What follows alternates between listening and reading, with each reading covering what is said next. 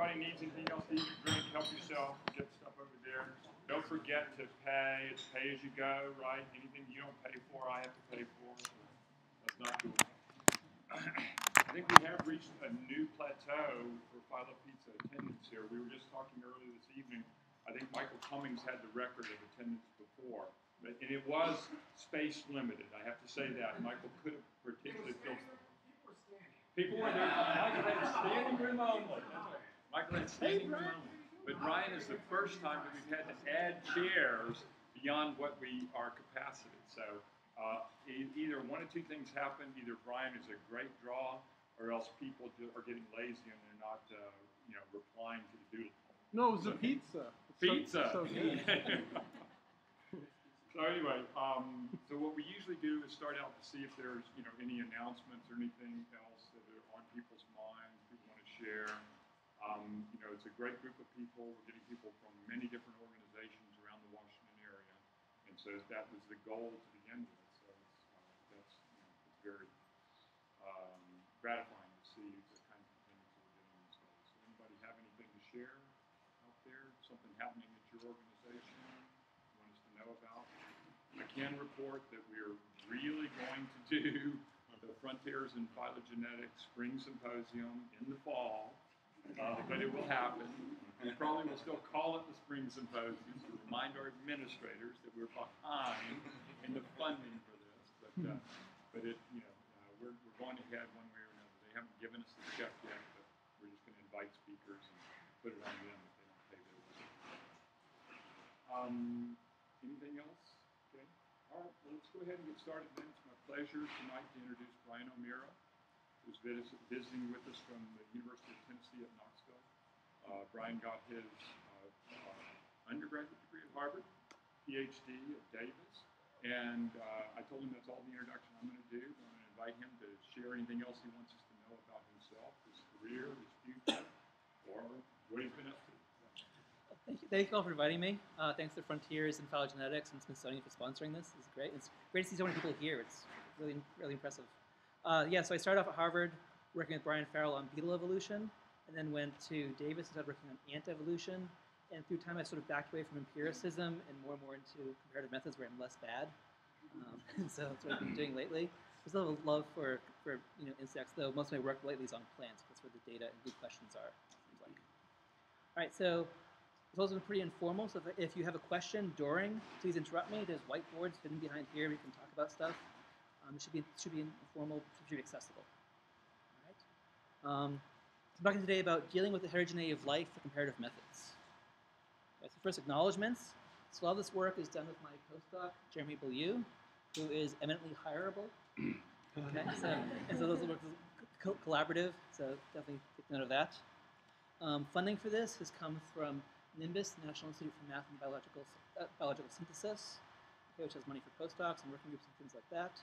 NSF, Google, and UT Knoxville. So this is money. So comparative methods. Right? So you know these for a long time. So here's two classic papers, right? Felsenstein's independent contrast paper and Pagel's paper for looking at correlation between traits. And so we've known to use comparative methods for, almost 30 years now. And yet, when we do these comparative methods, we often assume something like this. A tree where we have, say, a single rate everywhere on the tree. Or so here we have a tree that has red and blue traits, and I see a slower rate of going from 0 to 1, 1 to 0. So we have a lot more zeros on the tips. Okay? And I assume that this model applies everywhere across life, or across whatever life I have in my tree. There's angiosperms, Hymenoptera, primates. But the empiricists in the world know that, in fact, it's a lot of diversity. Right, so here's Hymenoptera. Right? Does an ant evolve the same way that wasps and bees do? Probably not. Our methods don't really deal with that very often. But within plants, right? Here's mystic redwood, here's duckweed. Okay. Do they have the same rate of evolution? Probably not. Right? The same selective constraints? Probably not. Right? So we should probably deal with this. Right? And we actually have empirical evidence of this. So here's a paper by Smith and Donahue looking at rates of molecular evolution. Okay? And The green branches are much longer, and they're herbaceous things. So things that are herbaceous might have shorter generation times, more opportunities for evolution, and so tend to have much more evolution than woody things. Right? So we know this is present. Our comparative methods often don't deal with this. Okay? Even depauperate groups, like mammals, right, have a lot of variation. Right? I mean, whales and cheetahs and, possums evolve very, very differently. Right? And that's just a few thousand species. Okay? So let's deal with that properly. Okay? So again, we want to move away from this approach towards just a little richer and deal with biology better. Okay. So what? Why do you want to bother doing this? Lots of things we can do to improve methods. Why take this route? Okay. One's a practical reason. Right? If you use the wrong method, it might get the wrong results. Back in the old days of using just parsimony is good in many cases, but if you have a model that does not fit under parsimony, you can get long branch attraction and get the wrong tree. So you want to use the appropriate method.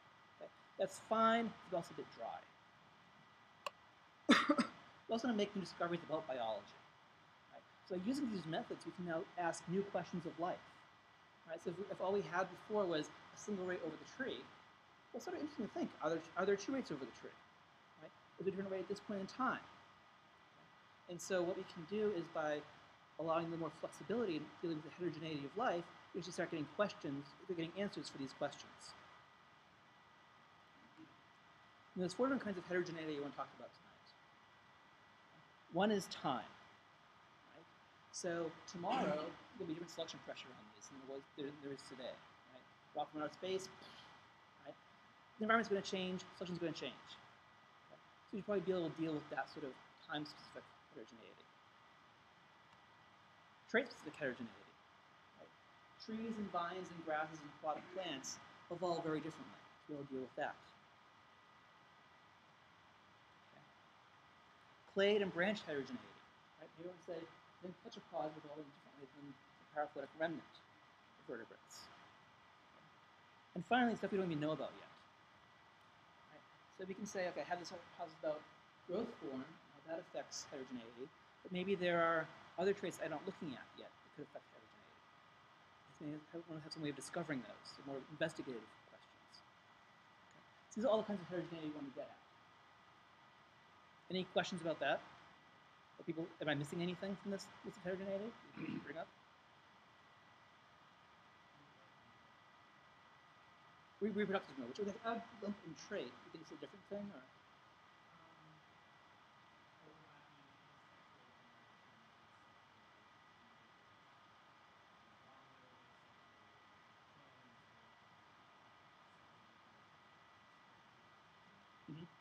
Yep, good. Another thing that I bring up is also, right now we're just dealing with trees, not networks, too. And so we have methods in review now that deal with networks, but in general we also ignore networks completely. So nice to think about. Other thoughts? Spatial, right. So something that you consider a trait, but it's a general enough thing now that plants in the Arctic evolve differently than plants in the tropics. Good. Yeah. I don't want to say clade age, sort of a cross between time and clade branch where you have lineages, but the older a lineage is, the lower its rate of diversification. Okay, right. So you can imagine interactions, right? So between clade and time, right? So how did the KT extinction affect plants differently than affected birds? Good. All right. So today I'm going to talk about 2 different approaches to heterogeneity we've worked on. One is dealing with continuous traits, so traits like body size, traits like latitude, and one is dealing with discrete traits. Okay? Traits like red or blue. Of course, these are sort of fuzzy categories, right? So I could think of red and blue as measurements on a color spectrum, so if we convert that to a continuous trait. Okay, so it's fuzzy, but this is the way we divide things.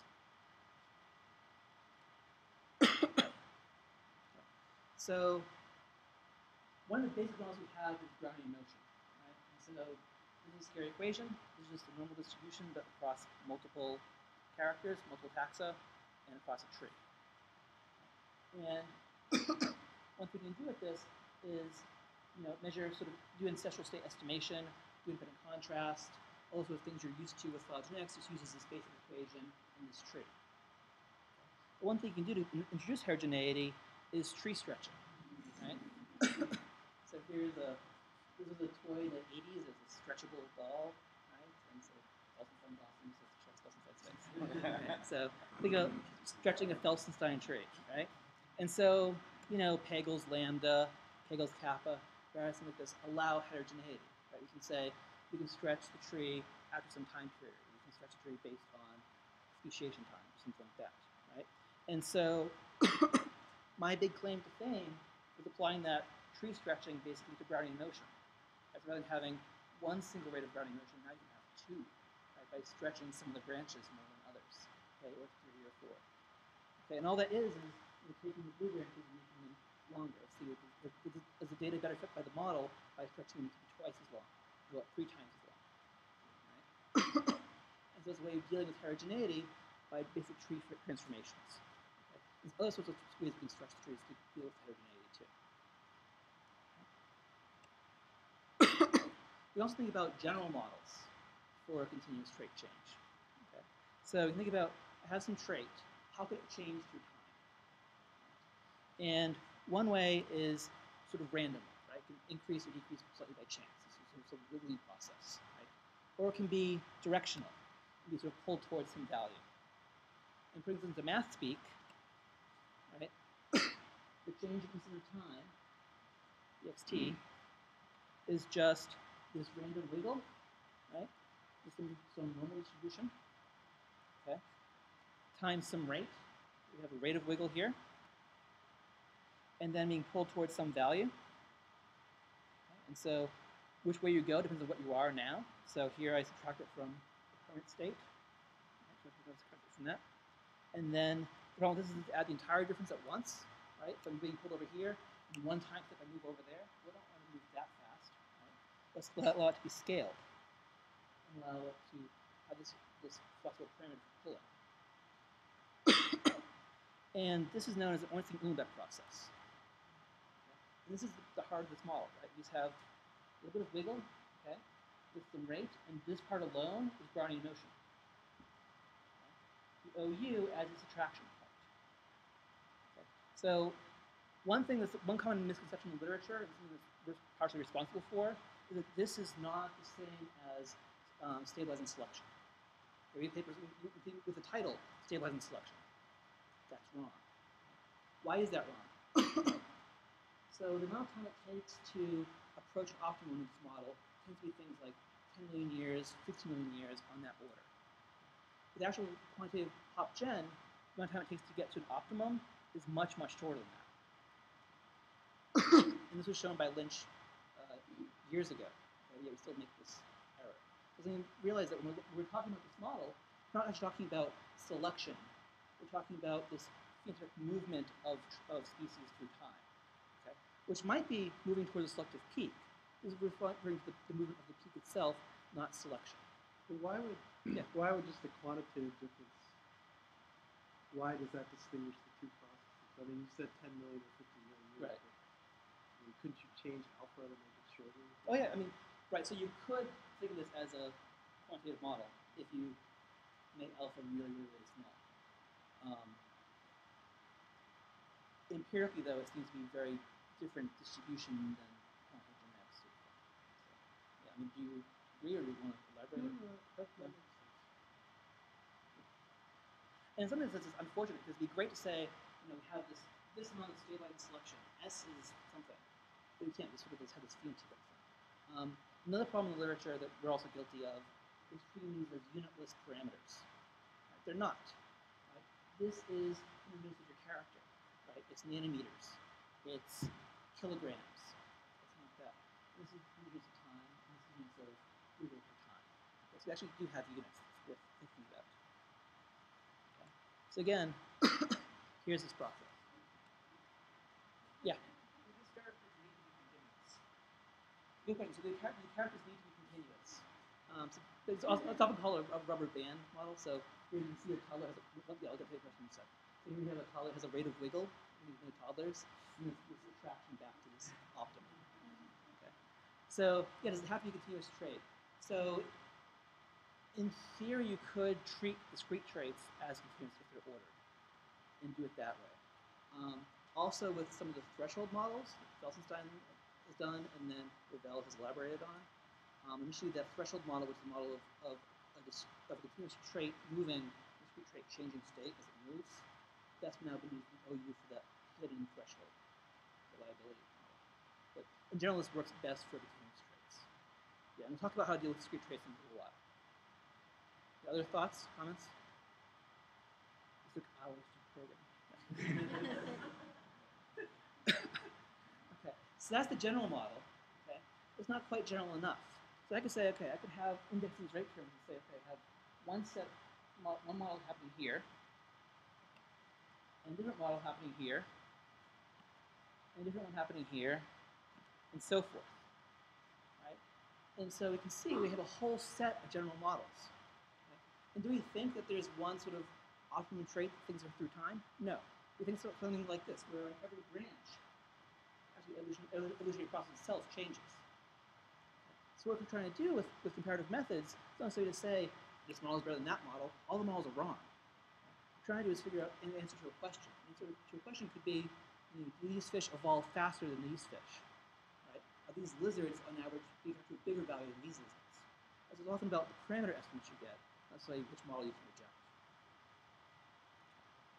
So what's been done in this? So this general model where everything can vary, we don't do that. Terrifying. Okay. Single rate Brownian motion, right? That's used a lot. So if you use independent contrast, that's the model you're using. If you're using ANCML, that's the model you're using. Right? And sometimes it makes people poo-poo this as drift. Well, it's not drift. Right? Lynch and Martins had a paper in the 90s showing all these various models that could reduce the Brownian motion. The Brownian motion actually is a representation of the central limit here. Right? If I add a bunch of random things together, I get a normal distribution. Right? If I add a bunch of random things together across tree space, across a tree, I get Brownian motion on a tree. Okay? So the central limit theorem, lots of different models reduce to Brownian motion. It's a very powerful approach. Okay? But there are more complex models we can do too. We can do multiple mean Ornstein-Uhlenbeck. Right? So what I do is I allow this to vary, but this is constant across the entire tree. It's a bit more complexity. Okay? And various people have done that. Do multiple rate Brownian motion, where you say, let this be 0, so I have no OU, but allow this to vary with some prefix. Okay? And finally, we have a model that can allow some things to vary. So I can vary this, and this across a tree. That's some of the work we've done. Let's see how that works. So I have genome size, okay, in a group of plants, and I have woody and herbaceous plants. Okay, and here's the tree. And then you might think, okay, there's a reason for thinking about different rate of genome evolution, different optimal for genome evolution in woody versus herbaceous plants. We can test it. We'll get back to what this shows in a second. Okay. And so what we can do in this case is compare a bunch of models. Okay. And so we compare models with AIC. Okay. And all AIC tells us is how much information we're losing through different kinds of models. Okay, it's a relative, we can use this as a relative measure. Okay, and you find that most of my weight here is on this model. Okay. So if there were more weight across multiple models, I could sort of average across the models based on their weights, not be, pushing a wagon just one model. But here, this is confident enough to reject this model. Okay. And then we can do with that is then estimate rates. Okay. And so for herbaceous plants, we estimate a pretty high alpha. Okay. And what we should probably do is put that into half-life. So one way of doing it is how much time could you get halfway to the optimum? So this is much faster than this. So this indicates almost no selection. So the rubber band is very, very weak. No pull selection, no strong pull. It's a very, very weak rubber band. Our rate of wiggle, herbaceous plants evolve genome size faster. They're wiggling around a lot faster than woody plants, which makes sense when you think about ways of evolution. Okay. How about being pulled too? So herbaceous plants, you have this sort of mean value of genome size. And with woody,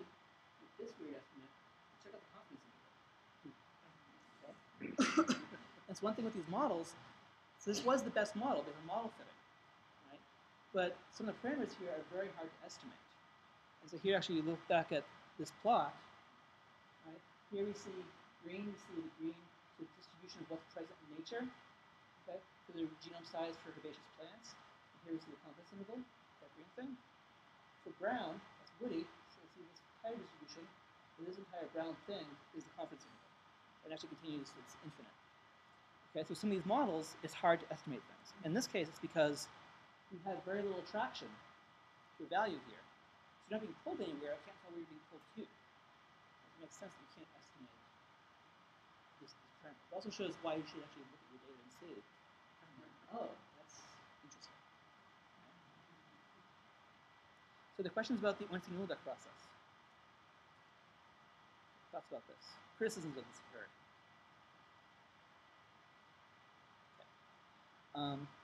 If you go back to our ideas of what the questions could be, right, we have different approaches that can deal with this. So changing these over to the methods. So if we have time, right, so what I could do is I could paint branches, branches pre and post KT, right, and say, okay, branches after have a different rate of wiggle, or they have a different attraction parameter. Okay. And actually, Graham's worked on this a bit. And you can do it in various programs. Okay? If I have trait, right, I can paint a tree and say, okay, those parts of the tree that have woody are in rate parameter 1, those parts of the tree that are herbaceous have rate parameter 2. Okay. Now the problem with this, as we currently implement it, however everyone implements it, is that you first do this discrete character painting, and then you later on estimate the rates. And it's possible that, when we're going to have discrete characters in the tree, you're not getting it perfectly right. There's some uncertainty there. Okay? We're not really dealing with that well yet. Okay? So in the future, what people will be working on is joint models that estimate that discrete painting while also estimating these rate parameters. Okay? Clade or branch, you do the same thing. You can say, let's map tetrapods as having a different rate than everything else. And finally, there are general approaches. And we usually have one we were developing called how we dredge. So like dredging across all this model space. There are other ones that are more polite on the surface and material. And what they do is rather than having a priori painting, you say, I think these clades are in this rate, and these clades are in this rate. The computer does it for you and tries different ones, and then comes back and says, yeah, here's the best painting. Now, in some respects, you could say, well, that's hypothesis-free science. You're just letting the model drive what you see. It doesn't have to be. So you can have a hypothesis about, I think that I'll find this pattern, let's see if the model finds it. Yes, it does. It shows my hypothesis. So it doesn't have to be hypothesis-free. But also, even if it were, there's some merit to doing just an investigative approach, right? There's all this weird stuff out there. Let's go out and see what it is. Right? So we can go out and see new ants in Madagascar, or we can go out and see new rates and see our new rates in our tree. Okay. So there are all these approaches out there in literature.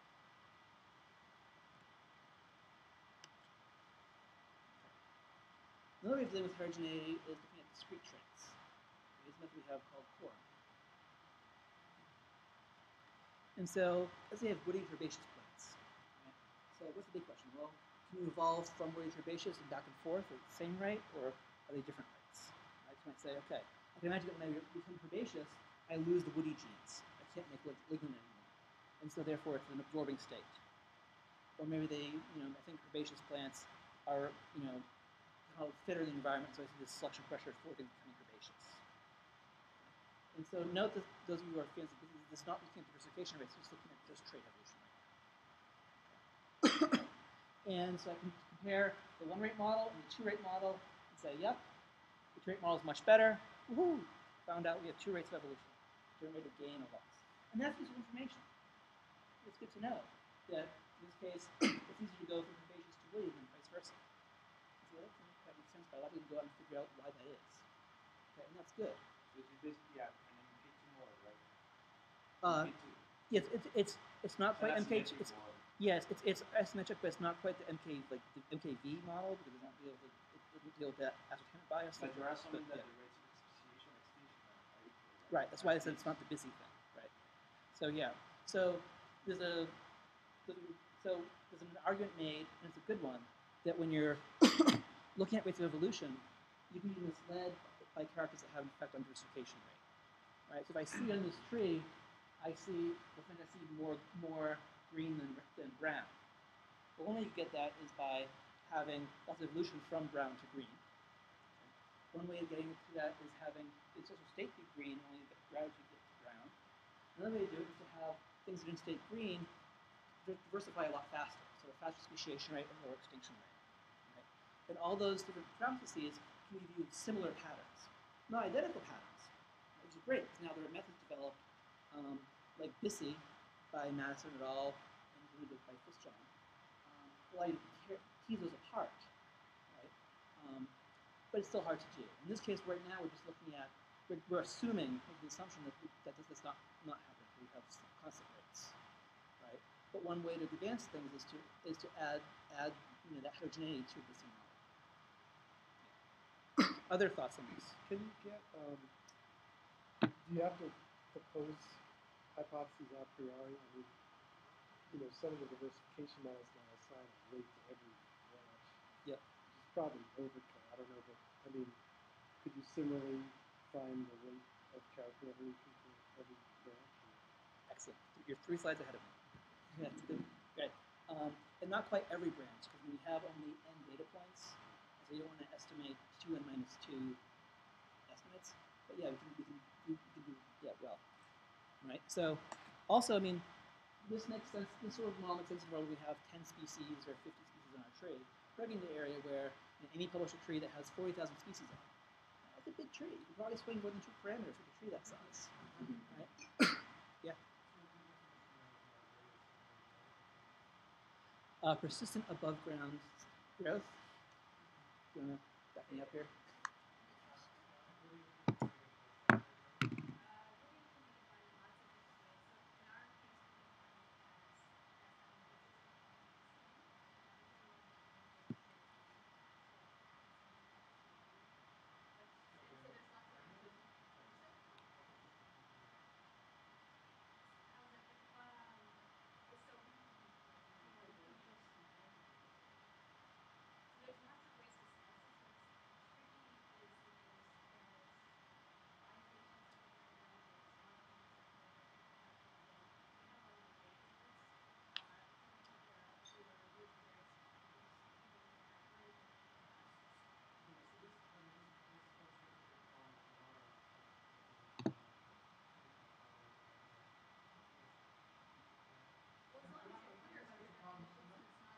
I think there are solutions to coding ambiguity by repeating to analysis and testing sensitivity of the analysis to coding ambiguity. So you can try to code this ambiguity station with one state and then with another state and you repeat the analysis and hopefully your analysis will be robust here. What is it? Yeah, but hopefully you're not going to have too many ambiguous facts anyway.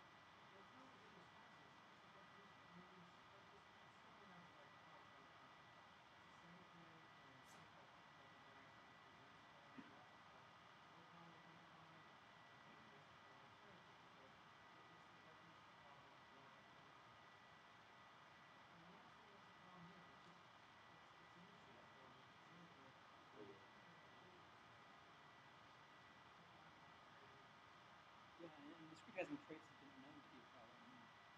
Madison's had a great example of like red tail, no tail, blue tail, red tail, blue tail, no tail. It's what the tail color and the ones that are missing tails. It's hard to do. In some things, I mean, the robustness thing can work. So, for example, paper which looked at like freeze tolerance, right? And so it could be that things that are in areas that don't freeze are freeze tolerant. You just don't get a chance to prove themselves. And so what you can do is try flipping some of those and see if, okay, maybe I got those wrong, so try flipping them, see if you get the same result. At some point you won't. If it's a wide range, you go, okay, yeah, you might disagree, but no matter what reasonable cutoff you have, it still works. Or it might not.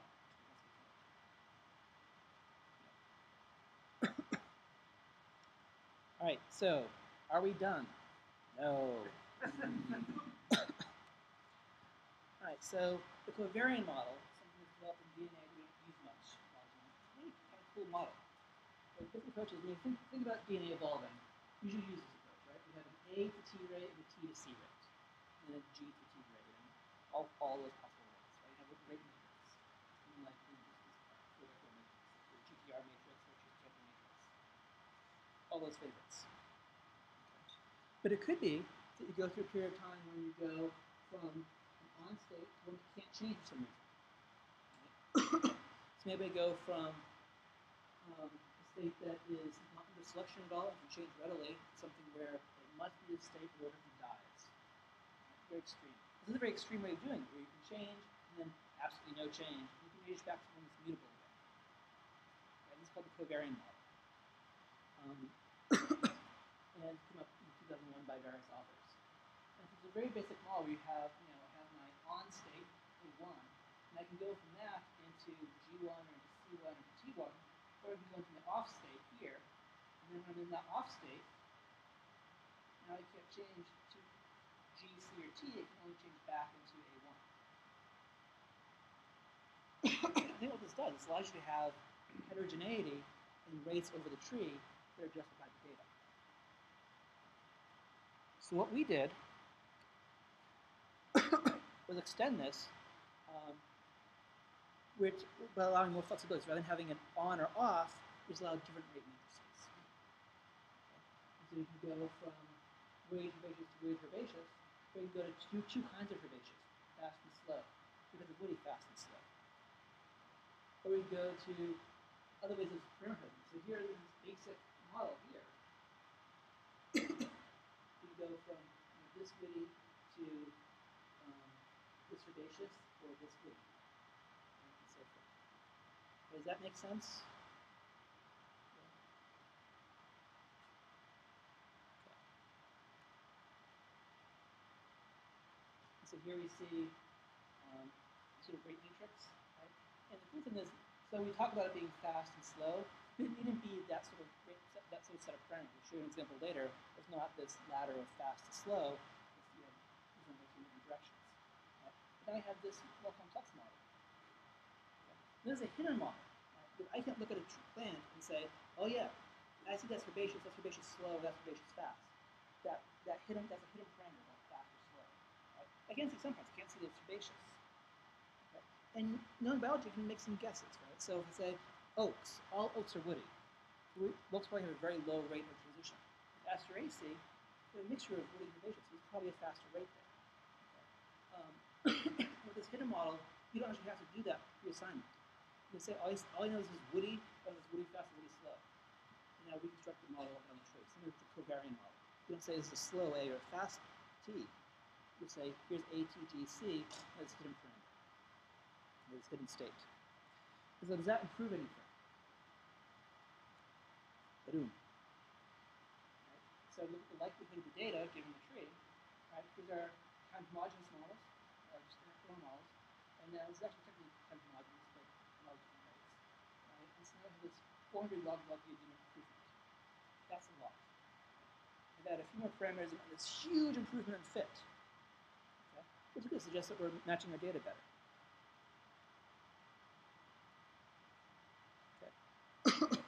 Now, if you modify this model, so I'll do numbers of weight classes, right? So I'm going to have 3 classes, A, B, and C. It need not be that C is slowest, A is fastest.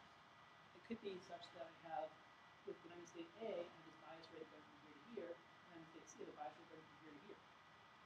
Right? I could have an absorbance, so in state A, I'm stuck at being woody. I can't go back. It's a very flexible model.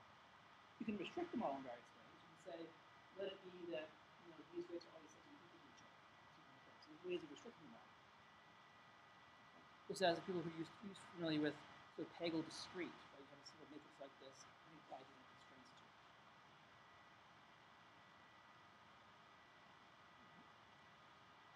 it. And so we can do this, we find, another improvement, another 100 log units. Great. Okay. And so this model results in this matrix. Right? And now what I have? Now I have, we call it slow, medium, fast. More important, when I get really slow, I'm stuck there. So the model has an absorbing state.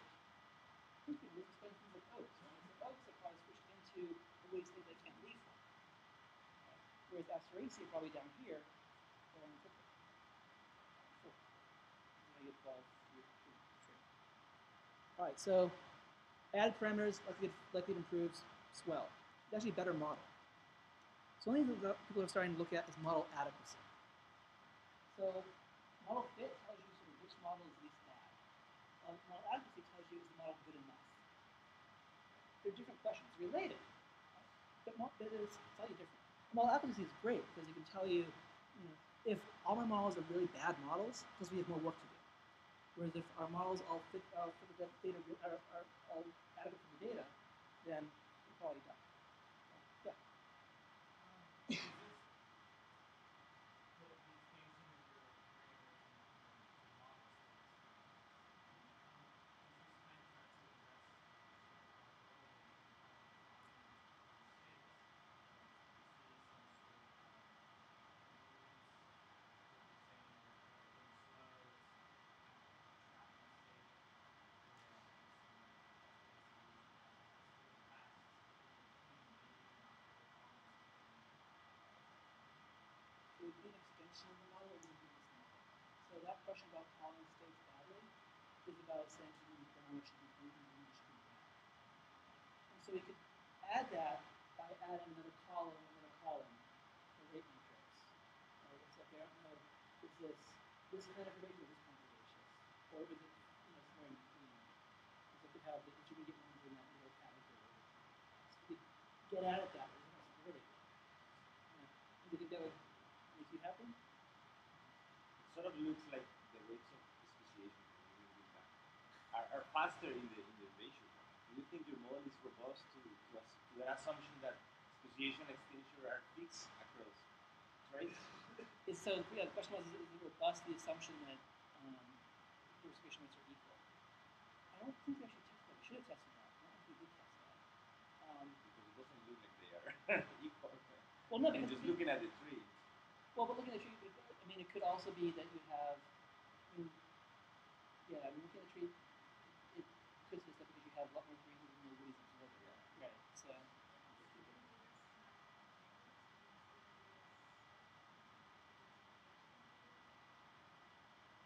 Right, that's true. Yeah, the 2008 paper found that that wasn't correlated.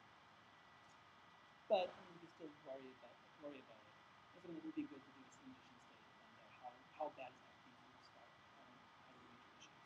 Yeah, because my older has some papers showing that if you don't account for that changes of the speciation extinction, you may have a major violation of the model.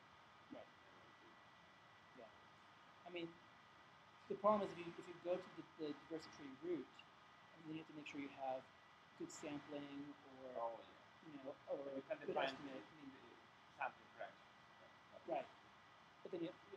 I mean, so I'm not saying you shouldn't do it. I'm just saying it's something that adds complexity.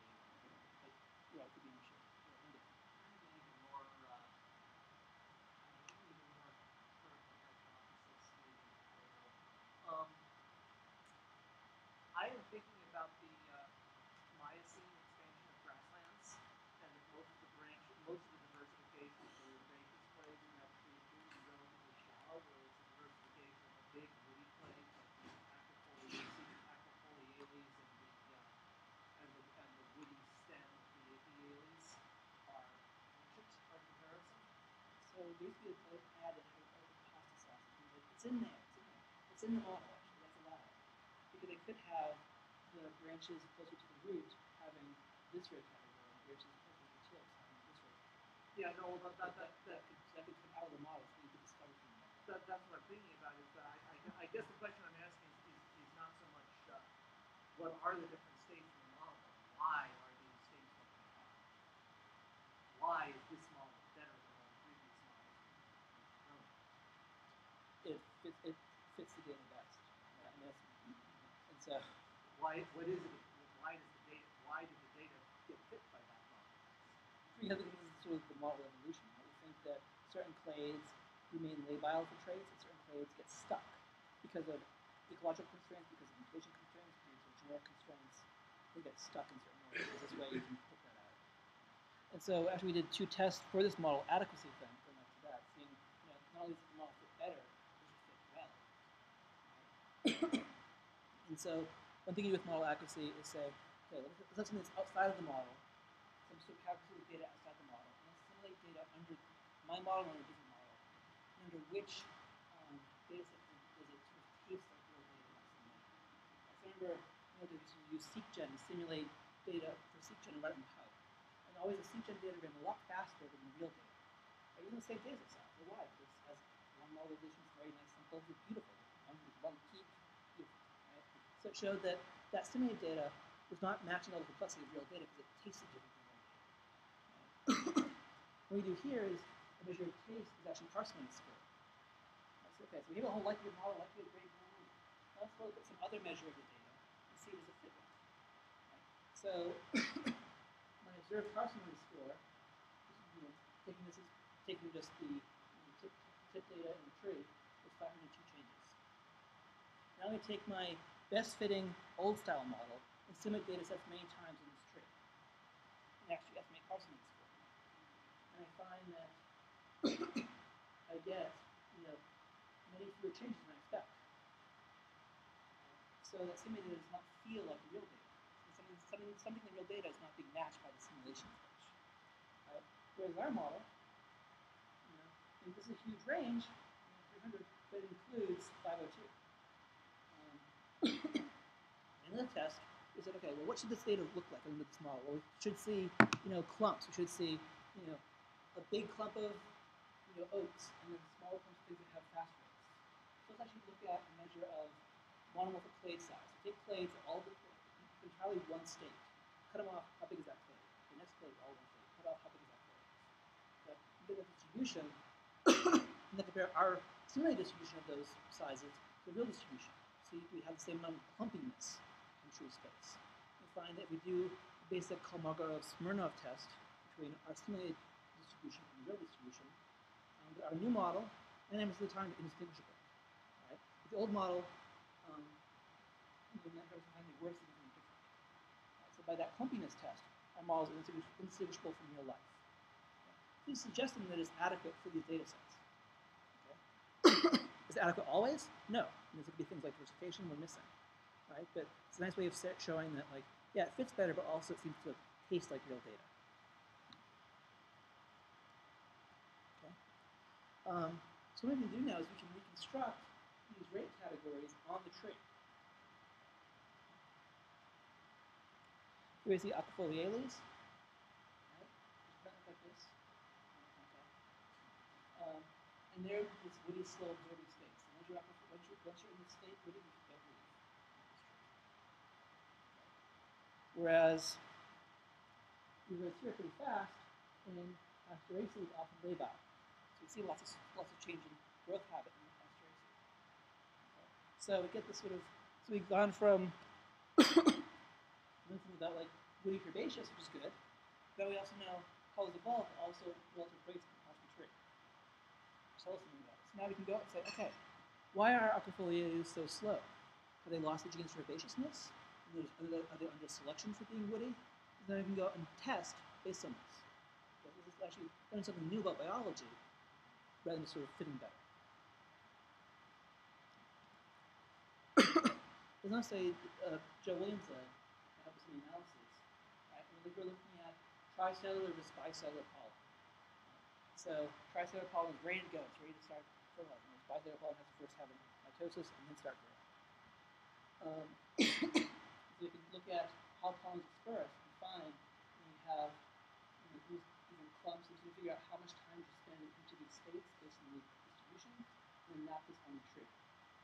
Find out, do we have a lot of switches into tricellular in aquatic taxa, which is the old reproductive hypothesis. So we can use these to actually test other hypotheses. Now, some new work we're working on is measuring contemporary evolutionary potential. So we can do ancestral state estimation, right? But also we can also do sort of tip state estimation. Right? Instead we can figure out, is the ancestor of Asteraceae woody fast or woody slow? I can say, is this aster woody fast or woody slow? See, it's woody, is it fast or slow? And so you measure this overall rate of leaving. This is evolutionary potential. So you can say is, okay, let's say in this state, how quickly do I go into the other state? The unchanged state. How can I do that? I can do that by moving immediately that way.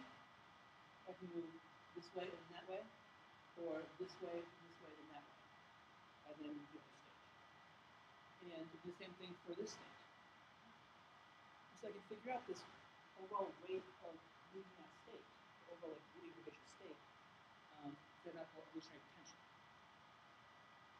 So now we can take, and all we have to do for this is take our rate matrix and then take our estimates of what's happening at the tips, and then say, okay, this aster has a rate of switching to woody at 1 per million years. And this one has a rate of 5 per million years. And so this is more label than others. And so this is what we've done with Jeremy Beaulieu. Besides doing the modeling, also gathered all this data. As we look at growth habit across the planet, right? So we divide the planet into cells, take all the species in the cells, right? Use our new measure to estimate this evolutionary potential, how quickly will we leave from herbaceous to woody, woody to herbaceous, or some other trait you want to look at, right? Do this heat map across the planet. Okay, what's happening in Australia? Right. So it could be they happen to have a lot of lung clade in that area, or it could have multiple origins of it, but it's based on some other trait enrichment.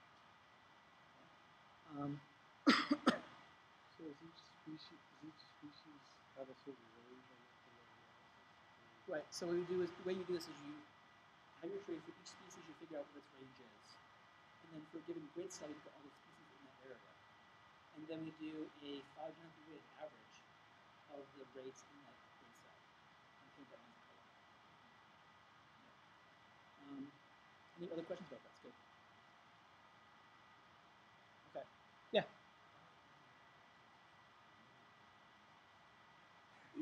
Yeah, that's the thing. I mean, the problem with evolution potential is that it's a number we don't understand yet.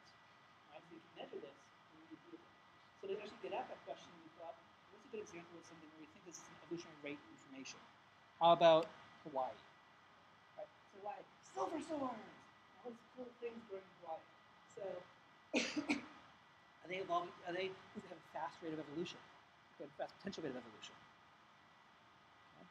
And so here we see, so this isn't the global mean, it's actually global distribution. So we developed a way to do evolutionary weighting of taxa for a little while. So we actually get this distribution map, but it still follows something correctly.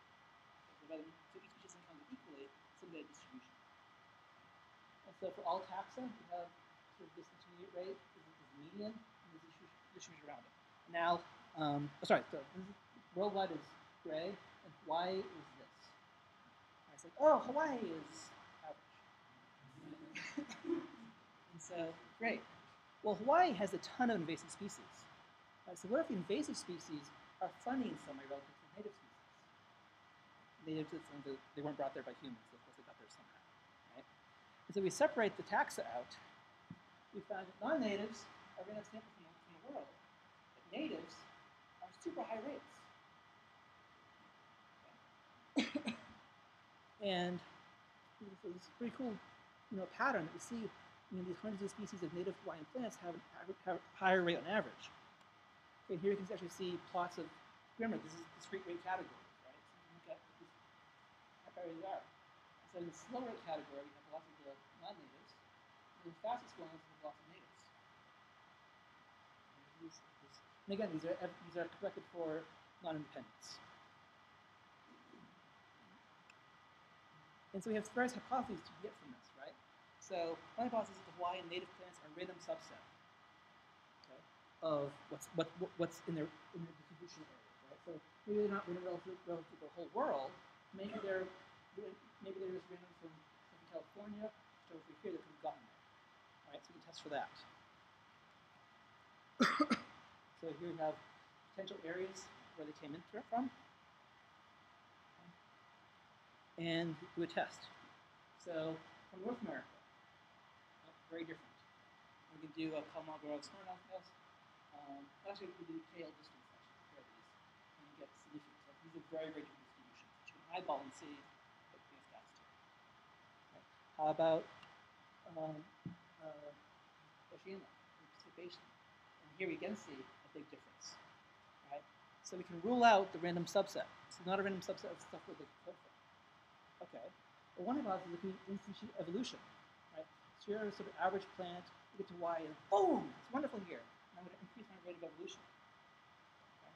For open niches, small population size effects, and many reasons, not all of them adaptive, to lead to this faster increase, right? Let's test that. So what we do is compare sister taxa between ones that are Y and ones that aren't. Now the Y one's faster on average. No difference. And this is only using sister pairs that have one taxon in each. And if the other doesn't have enough time, let's compare entire clades. Do that too and find the same pattern. So then what we're left with is filtering, right? So out of this overall pool of stuff, the only ones that can actually arrive and thrive in Hawaii are those that have this high potential. I'll talk about that in a second. Okay. One other hypothesis we don't rule out is it's just some other trait. Like, sure, you have high potential. Maybe high potential is just correlated with, being woody or being monoecious or something like that. Right. So you can see, you compare the ratio of portion of Hawaiian taxa with a certain trait and portion of worldwide taxa, and then look at the other traits. Right. So wind pollination. Right? There's a bias, but not as big a bias as this potential. This isn't being carried along by this. This is a much stronger pattern than this. Okay? So it's a weak test. It suggests that the Hawaiian taxa are definitely evolving some sort of evolutionary potential thing, not one of these traits. So what I think is going on here is some sort of arrive and thrive filter. Right? So it's not a function of change. You can either change from reinterpretations or vice versa. It's some sort of filtering that lets you get there. So those plants that manage to get there and those plants that manage to survive once they arrive there somehow have higher potential. And so we think it's due to some sort, and again, this is something that evolution doesn't see. Evolution sees that you're woody or herbaceous. It doesn't see that you're woody fast or woody slow. So what's actually happening here? We expect that might be something about lifestyle and naming. Right? Maybe things that have this high potential are things that often land in new environments because they're sort of carried somehow, and so they have to be able to be plastic. So it's possible that this evolution potential is called plasticity. And the way you become fast to evolve is that you sort of fix your plasticity one way or the other. And that's one potential. And then we're still investigating. Right? How do we get this arrive and thrive thing? But we still, the cool thing is we see this really strong pattern. Any questions about that?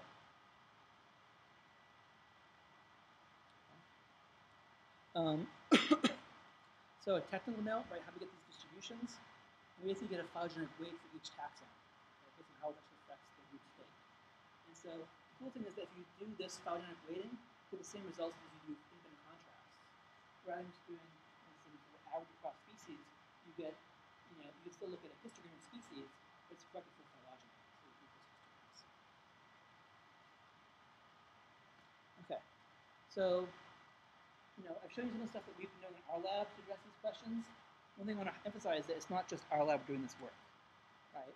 So there's other people around who are all doing these things. There's definitely a growth area in phylogenetics where we say, okay, now we have big trees, now we have lots of data, now we have big questions, now we know there's heterogeneity, let's deal with it, right? So we're developing approaches, sort of collaborators. Okay. Now that said, there's still approaches that haven't been developed yet. Okay. So here's a plot from a review paper showing different ways of dealing with heterogeneity. Right? And of course, one way is not dealing with it. Right? So you apply the same this character matrix to everything with the same rate, continuous rates to everything. Right? That's way number one, most common. One's partitioned by character. Right? So we use with DNA evolution. Right? We say, okay, I'm going to have CO1 and EF1 alpha have different rates. Okay. We don't do that much with comparative data yet, because oftentimes we're just using a single character, but we could. Okay. We could do something like discrete gamma. Suppose you build trees, and you use GTR plus G, GTR plus gamma. What's the gamma thing? Well, gamma thing is just saying you have different rates of evolution, and so I calculate the likelihood of my model with the data evolving at rate 1, or rate 2, or rate 3, or rate 4, and add them up. Right? We can do that for morphological traits. We don't. Why don't we do that yet? Okay. Use some sort of mixture model.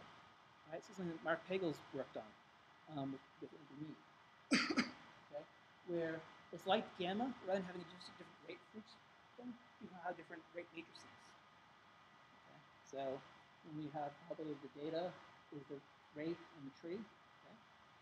And what this does is add up across different models. Okay?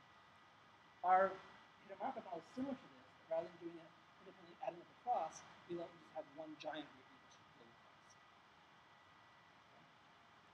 That's something we don't do much in comparative methods yet. Okay? We can have branch heterogeneity. Right? We say, let's keep this branch different rate, and that's being used more and more commonly. And finally, time heterogeneity is just it's being used a little bit, but not enough. And there are people here in the room who are working on this as well. If you think about continuous methods and discrete methods, right, we have tree stretching, like the kappa or lambda, things like that. That's being used a lot in both. Character heterogeneity, some, right, both together, some, no. Right, so there's all these different ways we can think of extending these models to bring in tree stretching or more complex models of evolution.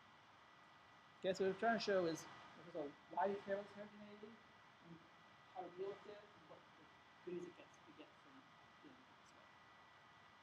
Right, so with that, are there any questions? Here's other stuff in the lab. There's a lot of postdoc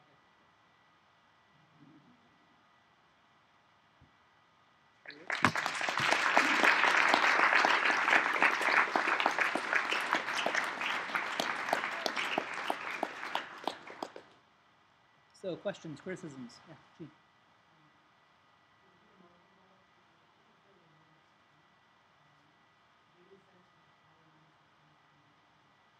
No. So the question was, so you have a ginormous tree, great, good for you. How big does the tree have to be for this to work? An old rule of thumb from Hegel is like 20 taxa per parameter, right? So for the HRM with just two hidden categories, then that's 2, 2, 2, 2, so that's 8, right? So you need a tree of 8 times 20, 160, feasible. Again, this here where if you believe in your model's fit criterion, it will tell you if you're doing too much. Right? So you can't fit that very well. Yeah, right. I mean, so all these things. That's why this model comparison stuff is sort of unfulfilling. So the question was, it depends on rates. If you have a very big rate difference, then I don't need a lot of power to check that way. I have this output. With a tiny rate difference, yeah, it's a two-rate model, but you don't have a lot of power to check the one-rate model. This is why doing this model averaging is nice, rather than saying, it's definitely this model or that model, and say, yeah, let's integrate across uncertainty models, average it, and we'll talk about the parameter estimates. Other questions or criticisms? Yeah.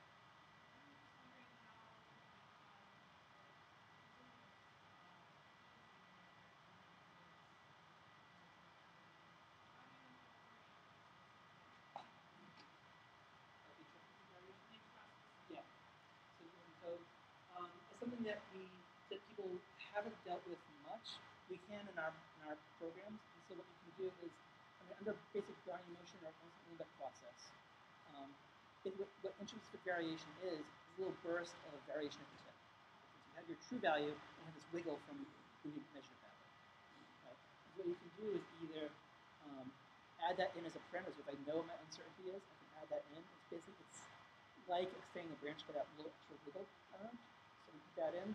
Or in theory, you can estimate it. I have an overtotal in Brownian, you can estimate it, but we have to test some of that works well. So do it that way. For discrete traits, there's uncertainty there too. With quorum, one thing that Jeremy did was excellent was allow you to have, if I don't know whether it's 0 or 1, you can put both in. And it will calculate like using both. Yeah. But again, something we haven't advertised much, and something people don't do much in the field. And it can really matter, because if we have lots of measurement uncertainty, that's like having a faster rate of evolution. Right? Or if I have a model that can pick fast developing branches, well, could you have this all these branches made the chips evolving fast because you have all this measurement certainty in the elders. It really feels a bit close to being as conservative chips. That's something that definitely is important question. Yeah.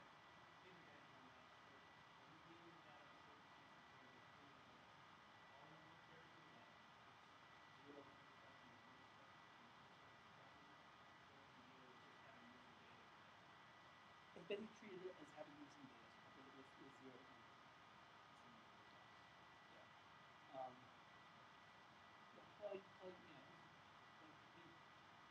another thing with that, also that William study about pollen. I mean, he did a great job going out and measuring lots of specimens, and of course, some things you see in the species or even within an individual plant, some are bicellular, some are tricellular. Because you think about evolution's happening right now, right? So you have this. You can't imagine that you have instantaneous sweeps from one state to the other state. Sometimes you have a population that has variation within it. So in that case, what we do is just say, we also want to do the same thing with which you can't deal with uncertainty. So we just said, those that we really can't tell, that few color, which has problems too. Yeah. Can you use the EM rate models on a non-incremental time calorimetry? Oh yeah. So there's nothing about this that requires ultrametric trees. Apparently, also has some questions that Neanderthals do.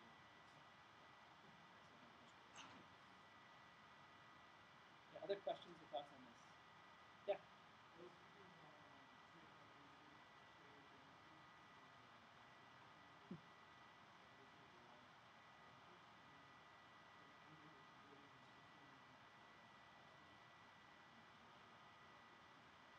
Yep. Yeah, so none of the stuff I talked about today, the question is, so I'm chugging one of the species that evolved in some way, and then a speciation event happens, boom, what happens next? So you can imagine that have, some changes associated with that speciation event. Right? So my peripheral isolate, I change some way before different species, or something like that. The models I talked about today don't deal with that. There are models that do. So Thermal Doppler has some models that can deal with this, for example, where you can actually estimate how much change is happening along branches and how much change is happening at nodes. The trick with that is either you have to know the full tree, including where all the extinct things are, which you probably don't know, or you can use some way of estimating how many speciation events are missing. Like you can imagine a model that has only change of speciation events, and along the branch would have many speciation events and extinctions, that would appear like energetic change is if you correct for that. And so he's very clever, he has ways to do that. We're not that clever yet. Other questions about this? Thoughts?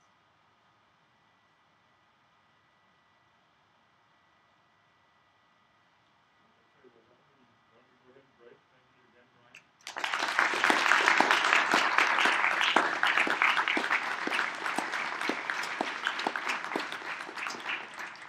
We've almost eaten all the pizza, but there's clear enough so people are welcome to stay and continue the conversation. Thank you all for coming. It's really great.